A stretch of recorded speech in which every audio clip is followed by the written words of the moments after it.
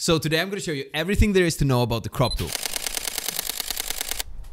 Yo, Karla Fretta, my name is Ardalur and today I'm going to show you everything that I know about the crop tool, and let's not waste any more time. Let's just jump straight into Lightroom, okay? Alright, so welcome to Lightroom. So in order to crop your image and make your own crop, all you have to do is just locate this little square here. You can press it or you can press R. A nice thing to know too is that you can access the cropping tool wherever you like. So if you're in library, you can also press R and you go straight into the cropping tool, okay?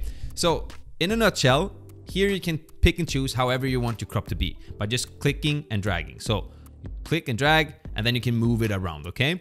One thing that you should know too is that you are basically not moving the square. The crop here stays put and you're actually moving the image around. So look, if I want to go down here, I don't move it like this, but I drag the image here underneath around and I drag it, down.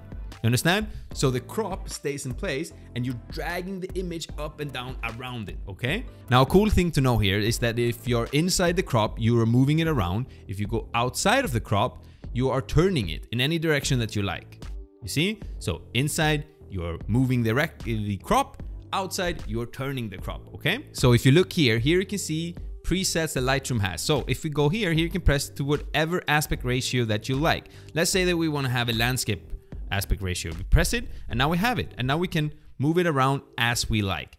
Now, what if you want to make your own aspect ratio? Can you do that? Of course you can do that. You see this little locker here? If you toggle that, now it's unlocked, and now you can move the crop however you like. You can make your own crop. We can have it like this, and let's make a crazy crop here. We have it like this. This is what we like, okay? So, and we're gonna have the sun right here, and press OK, and boom. And beautiful image, right? If you would like to keep this aspect ratio because it's a masterpiece and you don't want to mess this up, you just click the lock again and boom, now you have this aspect ratio, and however you move it, it's gonna stay like this, okay? Let's reset this. So a cool little feature that I think that you should know about inside of the crop tool is this here. So you see these lines that we have here? These are guiding lines. It makes you decide how you want your image to be. So if you would like the sun to be in the middle, we can simply use the lines to help us. However, there are many different lines. So if you press O, now you're in a not completely different, set of guiding lines. This one I really love because you can see that in the middle, this is actually telling us where the middle is. So if we want the sun to be in the middle, now it's super easy. And up here, you can see this is the complete middle. Press OK, and the sun is in the middle. Simple, but there are a few more. So we go back here and we press O again. Now we get a different type of guiding lines. And if you press O again, you get another one. This one is similar to the first one, except the middle is now more narrow.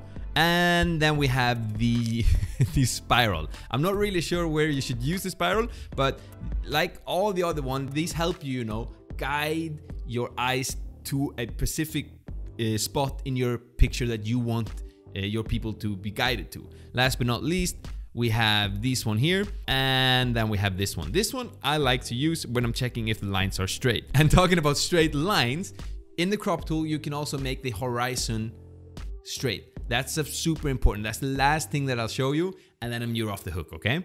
So, look, we have it like this. Here, this is how you can make your picture straight, or adjusting the crop however you like, okay? By dragging it to either right or left. Right or left. And you can use these lines here to tell you if you are straight or not. So right around here, we're pretty straight, okay? This is not so straight. Anyways, you can also press auto. Auto is a thing that I like to often start with. It's a nice starting point. If you press auto, like I do now, Lightroom is automatically gonna find the middle and it's gonna do it for you. And boom, I think Lightroom did a pretty good job.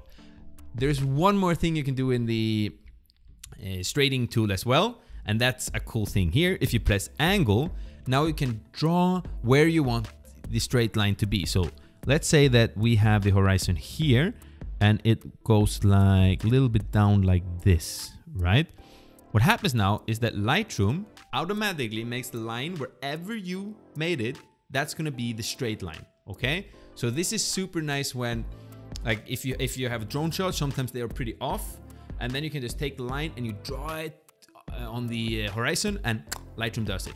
It's also important to note that you can also use this to make, you know, building straight. So if we would have a building here, you could draw it on the building like this, cling, and this would become the, you know, the straight line of the photo. So now you know, basically know how to crop your photos and everything around it. I think that, you know, this is everything that the crop tool has to offer. Crop and straighten. So if you have any questions, feel free to ask in comments down below. I promise that I will do my very best to answer.